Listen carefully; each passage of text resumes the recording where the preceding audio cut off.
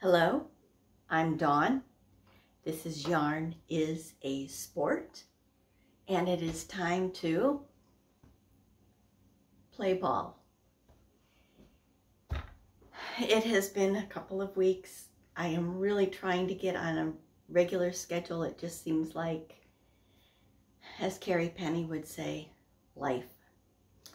I am no longer in Florida. I am wearing a wool acrylic. I think it's acrylic. I want to say Brene, but this sweater is like 25, 30 years old. It's a brioche stitch. It's got a raglan sleeve. I believe the pattern is from Vogue Knitting. I'm pretty sure, but it may have been from another knitting magazine. Anyway, I want to thank everyone for watching. Again, I know I've been really irregular, and I will try to be better about that. This is probably going to go over my goal of 20 minutes. Let's see what I can get done. Finished up the cowl. Let me rephrase that. The cowl ended for the Sheridan shawl. This is by Kimberly McAlindin. It was sponsored by Long Island Yarn and Farm. It was Zoom calls for those that were in the cowl. I had a great time. Tabbethia from Long Island Yarn and Farm has a great following. They're really nice ladies. I probably set myself up to begin with, psyched myself out because of that long cable at the bottom. The shawl is, the design is just chef's kiss. I really love the idea. Now, I also probably set myself up in that they said DK. I ordered what was the DK, but to me it was more of a fingering. I mean, it was that much less. I wanted a lighter weight because of the warm weather seasons. But this shawl has an I-cord neck. It has 5 faux braids that go in a pentagon. There's some short rows at one over a braid between 2, so you can wear it a little bit longer one way. You can wear it longer in the back if you flip it around, and where I'm anxious to wear it is diagonal. I had a lighter weight. I may need to rip back my short rows, and I did finish the neckline. I may need to rip back my short rows and add to this. It's supposed to be just above the elbow, and then you have a 4-inch cable, and it is what I call a Gaelic cable. Very intricate, 4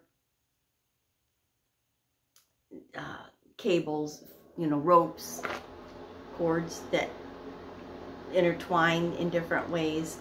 And it's so beautiful. I really want to finish it. I am, however, not going to do as the design says, where you knit and you integrate it on as you knit it. I'm just not going to do that. Much like an I-cord, I'm just not going to do that.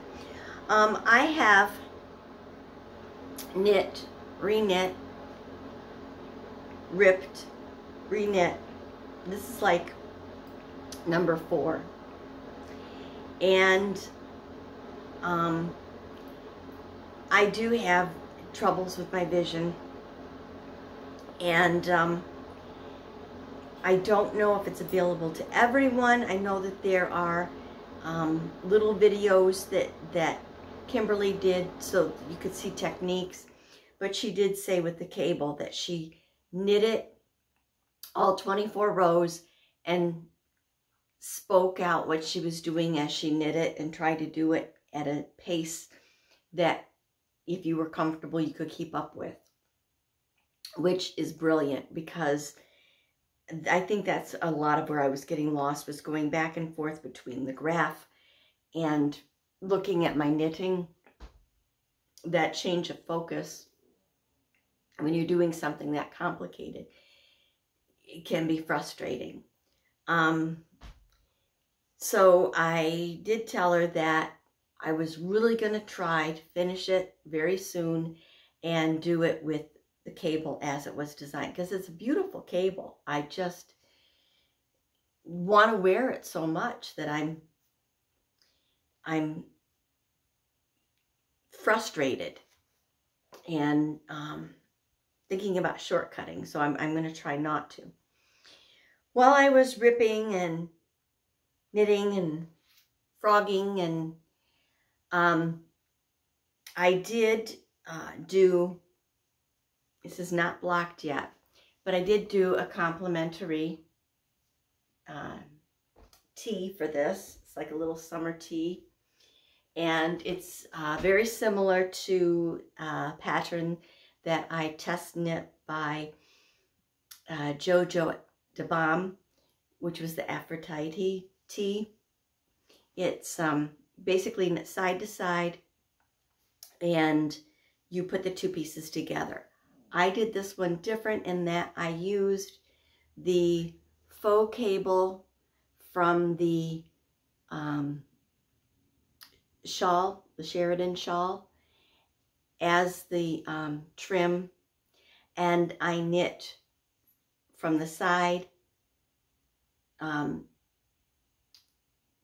put live stitches on a cord, knit across the neckline, went back to the live stitches that were being held, and then joined the live stitches to finish. The sides then are seamed, and I trust the yarn caddy in his opinion, in that he doesn't knit or crochet, but he can tell you his opinion. And he said, you know, I just don't know that I like the way it's finished on the sides. So I ended up just doing what I call a faux Kitchener, because, well, it does, I don't think you'll be able to see it, but it's, the way I did it is not a typical Kitchener. I have a way of doing it where you take two and you go down and do two. Anyway, that needs to be blocked, and I have not done that yet, but I am pleased with it and anxious to finish the Sheridan shawl to go with that. I do want to say I really like the summer t-shirt that Jojo DeBomb Aphrodite.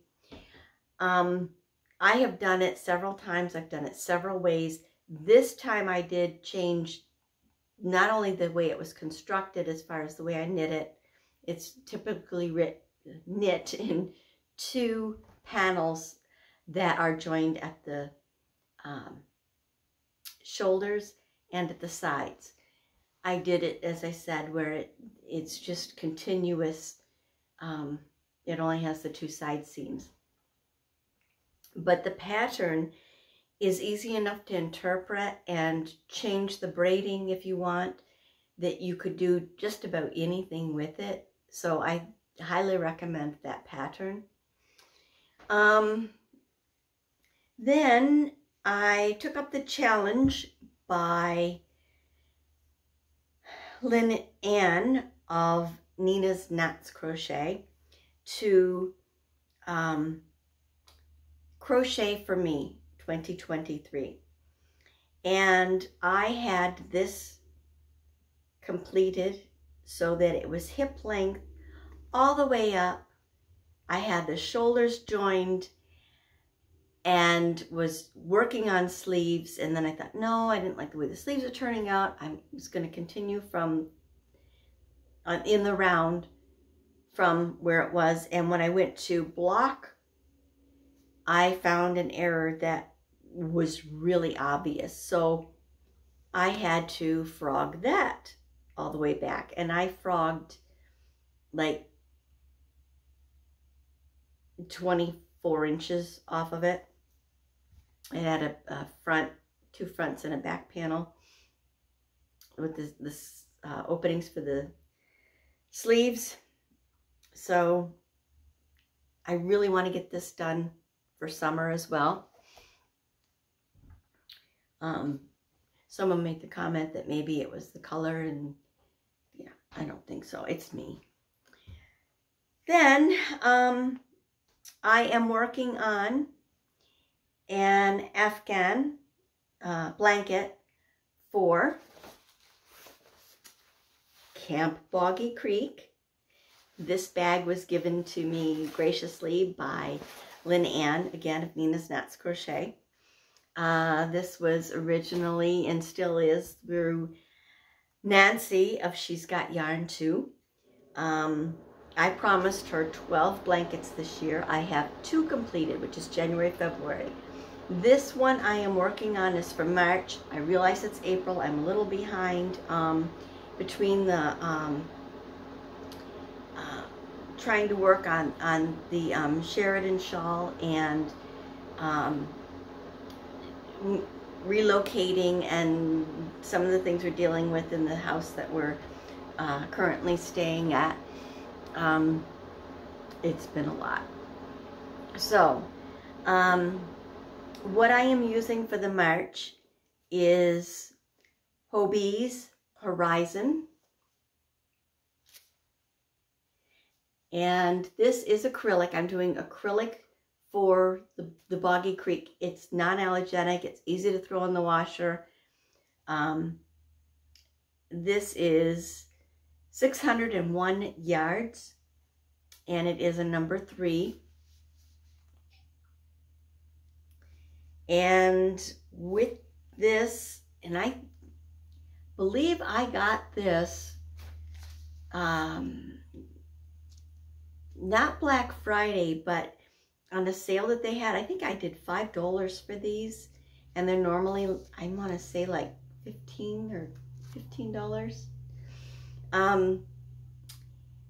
But I also got some bags of Black Friday skeins that I think there was 10 skeins for $15, and there is 360 yards in these. And there's just a nice color match there.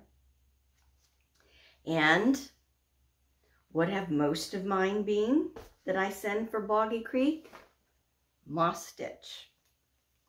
This time, what I'm doing with this is I am doing 2 colors. This one I am using an H hook.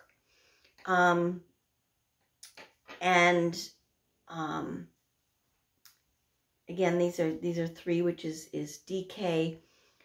I'm doing what I call chasing. I don't know if anyone else has done this. It's where you crochet, then you go back and you crochet with the second color. You do the first color, you chase it with the second color, so you're going back and forth. And I really like how this is turning out with the gradation, color change, self-striping of this one, the Horizon, and the complementary color of the plain, the solid. This is what it looks like. Isn't that pretty? I wasn't sure how it would come out. I know that the changes are really showing up more than they do in real life, but I just think that's so pretty. They need to be 30 to 35 inches by 40 to 50 inches. And you need to keep them until, I know they're going to start in August, but I don't know if she's going to start collection or just encouraging people to do them. I thought at one point she said she would not be collecting before October. But they don't take up a lot of space. It's something to do with your time, and it's a great charity to do this for. These are kids that have medical conditions that normally would not be able to attend camp. And they have medical staff volunteering that's there. Everything is volunteer that is at the camp. Everything is donation. And they have it broken down so that if they have lung issues, if they have blood issues, if they have diabetes, if they have cancer, if they have, all of these are broken down so that the doctors on staff are able to take care of the kids. And it gives them an opportunity to experience something they would not normally be able to experience. So if you are looking for something to do with extra time or extra yarn that you really like and would like to work with, this is a great way to test a pattern in an Afghan in a smaller size. It's a great way to utilize yarn that you have extra, and it's a great way to test and use a yarn that you haven't used yet. Then I told you guys that in April I was going to have my own crochet along. And mine's a little different in that I'm going to take you through the process of how I design and do things. I've done a couple of shawls, capelet for a wedding, for a bride. I've done a shawl. I've done a birthday shawl. I've done a couple of birthday shawls. I've done them white. I've done them variegated. The bride was very non-traditional. She had a little gingham yellow and white dress, and she loves bees. So I did it in a hexagon. I think it's hexagon. The 6-sided shape, and had an opening for a capelet. And I incorporated dimensional bees on it and some daisies. The shawls, I always try to work a pattern so that it's personalized for them. The variegated one, her birthday was May 11th. So I did a pattern that had, I think it was 5 different stitches, and they each had 11 rows. And then I repeated that. I think it was for her 40th birthday. I think it was 40th birthday. So there was 4 times that I had repeated it. And it just turned out, because I started small and I went large.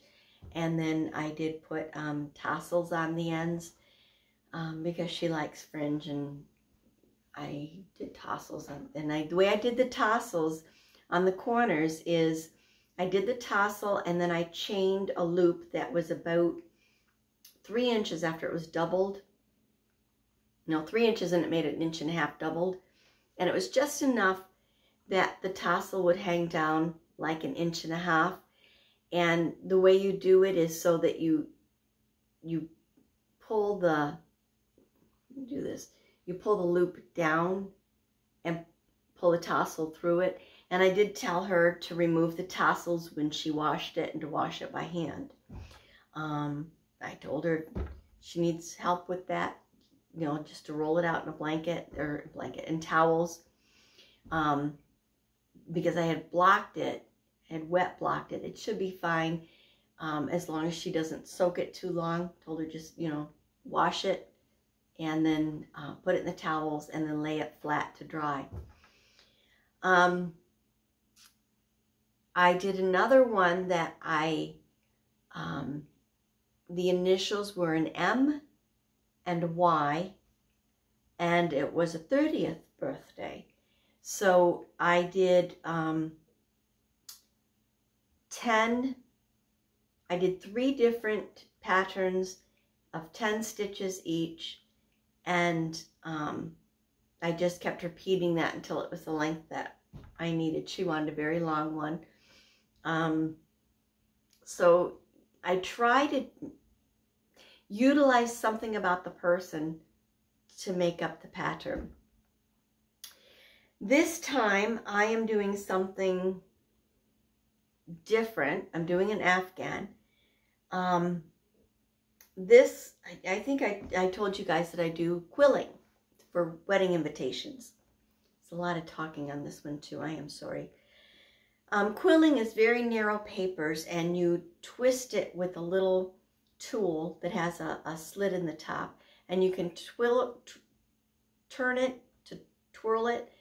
You can turn and twist it so that you end up like ribbon roses. I've done all kinds of shapes with it. Sometimes I've added actual little plastic embellishments like doves. So, you know, I've made paper lace bells that I've put with ribbon at the, so it just depends on the invitation. And this is my god brother's son that got married, and it was the most unusual invitation I had seen. Didn't have pictures on it. It was very colorful, and it was watercolors. And I don't know if it was watercolors she did or watercolors that somebody had done, someone she knew had done for it. It was very pretty. But the flowers were anywhere between the size of a dime up to the size of a quarter. And some of them were very watered and some of them were more defined. It was gorgeous. It had fuchsias and corals and orange and yellow and blue and teal and turquoise and green and chartreuse, and it was gorgeous. And I told my mom, I said, I don't know what to do. I don't want to take away from it. What I ended up doing was laying cellophane over it, saran wrap, cellophane clear plastic over it, the invitation, and then I mimicked what was on there for some of the flowers, and then I offset them or I set them onto the white, and it turned out really quite well. I was really surprised. I did a plain black shadow box, and I think I did a pale gray, very pale gray for the mat board that I put the invitation on. Well, they are having their 10th anniversary, and I have been asked if I would do something special for them. And, oh yeah, no problem. Got a couple months. I need to have this done by June 1st. So I'm going to show you how I do this. I ordered a pack from Hobie. This is color bag 11, and this is 8/4, which is fingering. It's 100% cotton. Now, they live in the South. It's very warm, and cotton can be very heavy, weight-wise, but it's not, even though acrylic is lighter in the weight as far as what it actually weighs, it's actually much warmer than cotton because cotton will absorb. And so I did this. I had not enough greens, so I ordered another green. This one is Rainbow 100% Cotton 8-4. These are number 1, which, and this is color 84. So I ordered this color as well.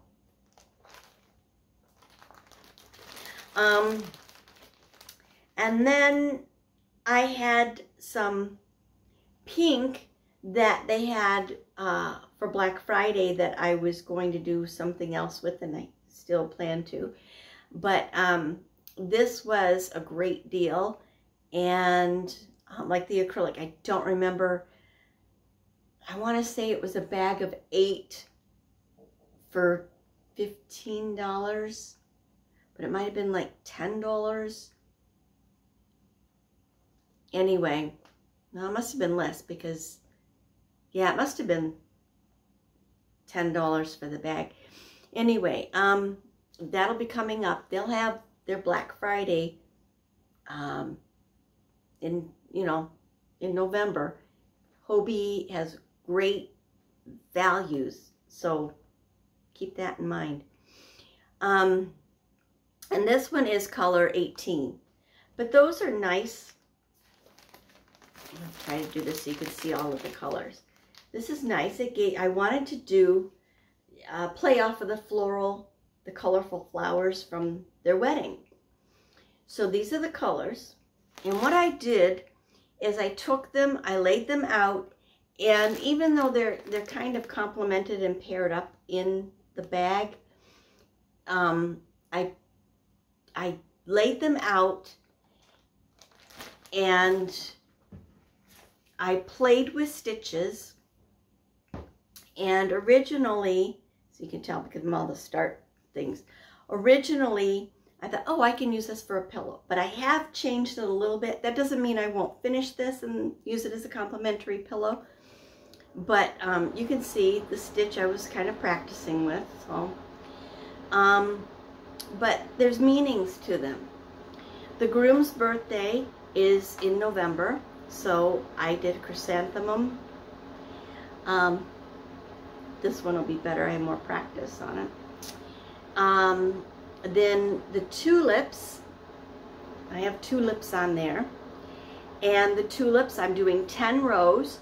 And I'm looking at the language of flowers. And for the tulips, perfect deep love is the language of the flower. And I'm doing 10 rows. Then the chrysanthemum means devoted love, happiness, and joy. Then the groom's great-grandfather, yeah, the groom's great-grandfather developed the black iris. So I just knew that he did irises, so I did this in like 11. And the way I did this stitch, this is one I did myself. It is where you put in the, like puff stitches, you know how you go in, you pull it up, and then I slip stitch, and I chained 4. I did another single loop through and pulled it up like a puff stitch, slipped it, did 4. I did another one that's a single, slipped it, did 4, and a 4th one. So I had 3 chains and slip stitches. Then I took the yarn, hooked it around, and then slipped it so it snugged those up, And to me, it looks like an iris. I think I did accomplish that. And I did V-stitches for that.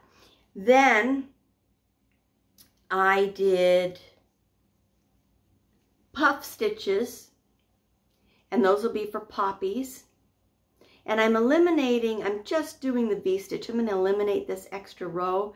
What I decided to do instead of single rows is I'm going to do 10 rows of the tulip for the 10 years they're married.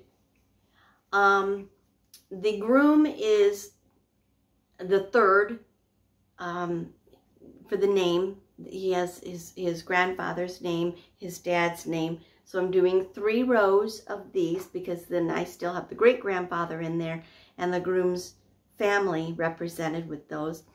And then the poppies would be from the groom's grandmother's side,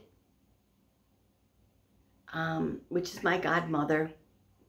But I like the poppies. I like the orange color. And a poppy is peace and remembrance. And they were married 60 years, over 60 years. So I'm doing 6 rows of this. Then these I was playing with, and I think what I'm going to do is I'm going to do pink like I did the chrysanthemum. I'm going to do it in pink because the bride's birthday is in January, and that's carnation. Then I did do this sweet pea on here, but it takes a lot of yarn, and it's very textural compared to the others. So even though this iris is, when I take out this double crochet and I just go to the double, it looks a little different. So at this point, what I have, let me find an end that I can, and I'm doing the same thing. Remember I talked in the Boggy Creek about chasing? I'm doing the same thing with these colors. When I do it, I do 1 row and then I follow the next row. So I do the leaf row, then I follow with the floral stitch, leaf row, floral stitch. So this is every other. I don't have to cut the ends. I've got the last end. I have no other ends to do. I am going to catch this last row of double crochets and do a continuation of this border, I think, along the side. And then I had the lavender color from the irises and this blue color that I haven't used in this yet. I'm going to do the final border on it. So I'm using all of the colors. It's going to be very colorful, but this is what I have. I have my chrysanthemum, my tulips, and I've only got 2 rows of the iris thus far. But I'm really pleased with the way that it is turning out, what it looks like. And I'm going to do, I think I figured out I need 4 sections. So there'll be a row of this with the pink carnation in those. It'll have the same color on each side. It looked well with the yellow, and the pink looked well with the olive and the teal. So that is what I'm working on. I wanted to give you an idea how I come up with my inspiration, so that maybe if there's something you guys want to do, but you're just not sure how to come up with the ideas. It doesn't have to be really complicated. Just do something you like. Judy's Creations has a monthly inspiration that she does with the picture. And Nina has done, Lynanne from Nina's Knots Crochet has done some really nice, I love the shawl she's working on this month. It's with the virus stitch and a variegated, and then she's got just granny stitches in a plain, and it is coming out just gorgeous. So that's what's going on. If you have any questions, please contact me. My information for contact will be below. If you maybe want to discuss some ideas, or an idea, need some help with ideas as far as color combinations, I use a color wheel, and sometimes just playing around setting the colors out, but a picture inspiration is great. If you're decorating and you're doing for someone, you know, the complementary color, a pop, is great as far as within an Afghan that has the colors that they're using, or a pillow, a set of pillows. It's a good time to be working on projects so that you're not ferociously trying to knit and crochet and Tunisian come November, hoping to get things done in December. I don't generally gift during the year. I try to do special occasions. This Afghan I'm doing will be their anniversary, but they know it's their birthday and their birthdays as well, and their Christmas and anything else. But again, if you have any questions, if you would like to discuss some ideas, please contact me. I have now been chatting 37 minutes, so I'm sure that I have made up for those weeks I haven't been here. Thank you for your patience. Enjoy your crafting. That's the most important. I don't have issues with frogging back and ripping out. I like the end product, but I utilize the process as my way of mental health and relaxing and feeling like there's something in my life that I have some control over, and a sense of accomplishment. So enjoy your crafting, and thank you for coming by to play ball. I'll try to be not so long for the next one. Thank you.